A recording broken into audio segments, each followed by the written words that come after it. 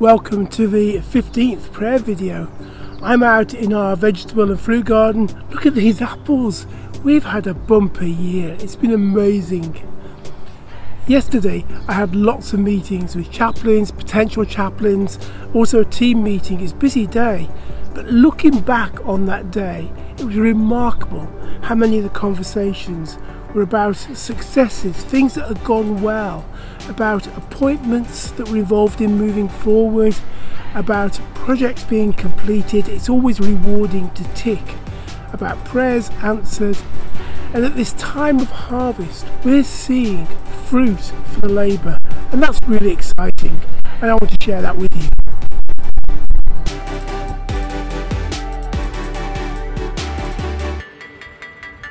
This week I've been speaking with Nick Finley, who's the chaplain in Grenoble. He's looking forward to the visit of Bishop Robert in November, I think it is, who's going to do some confirmations. Nick has baptised this year 15 people. I mean, did you hear that? 15. He's been doing this in a washing up bowl. One of our people who connected with us, who goes to a church in Clitheroe, noticed the washing up bowl and has generously donated a lovely modern font. It's on their way to them now. I love the sense of connection between the supporters, those praying, and then those that are ministering as well. It's an amazing opportunity to bring people together. This coming weekend, Nick has got part of a gospel choir from Soweto visiting. I would love to be there for that as they lead worship. Please pray for Nick, for the church, that they continue to bear fruit for the gospel.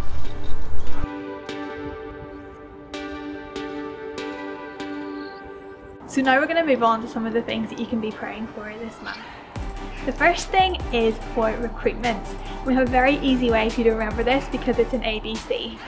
So for A, we have Amsterdam, who are currently in Interregnum and are hoping to very soon begin their search for a new chaplain. B is for Basel, who have had a very long period of recruitment, and we really hope that this will come to an end soon and the right person can be appointed to this role.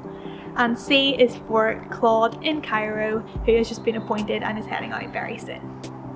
The second thing that we would love to pray for is our council residential. During this time, the council will meet together to discuss plans for new work, and so we hope this is a very fruitful and good time of encouragement for our council members, and that we can come to a lot of conclusions on more things that we can do as a society.